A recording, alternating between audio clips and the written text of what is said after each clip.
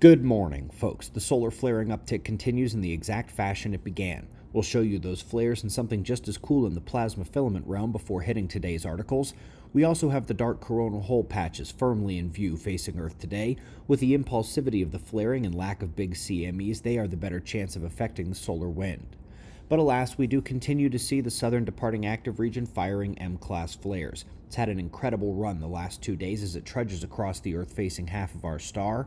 Using 94 angstroms wholly focused on X-ray light, we show those flare flashes where their short duration, their impulsive nature, keeps plasma from ejecting in all but the smallest fashion. Also appears to be minor flaring at the trailing groups as well.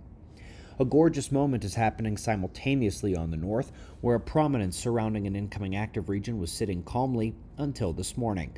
Plasma filament standing tall, very tall, readying to release into space. Hello. Let's begin the articles with Hubble, which just spotted 2 water worlds. These exoplanets are like Earth on steroids. They have their rocky and metallic interiors, but are covered in water with heavily water vapor-laden atmospheres. The list of planets that could theoretically support a biosphere grows by the day, it seems. For the second day in a row, I applaud Electroverse. This article on cold hitting the world is even better than the one we shared yesterday. Indeed, if you are somewhere it's warm right now, be thankful, seriously, because there's some serious cold happening on the planet at this time.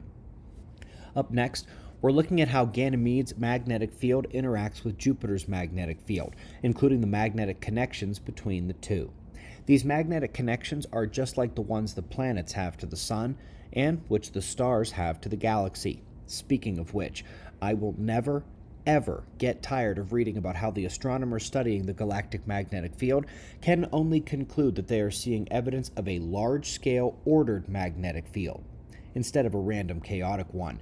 This large-scale field is like every other one we see with giant spinning magnetic bodies in space. The polar fields wrap around and the equatorial fields that run through the midplane and which wave up and down with a current sheet electric field and breakouts of Parker instability. This is, of course, the current sheet we discuss all the time in catastrophism, where the north and south magnetic fields are separated.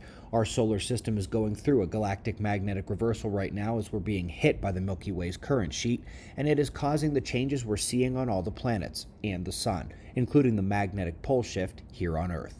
We greatly appreciate your support. Learn about the ongoing reset of Earth's disaster cycle at the links, the books, and the playlist below the video. Book your one-on-one call with me or check out our websites. Subscribe and we'll do this all again tomorrow, right here, but right now at 6 a.m. in the new Valley of the Sun. Eyes open, no fear. Be safe, everyone.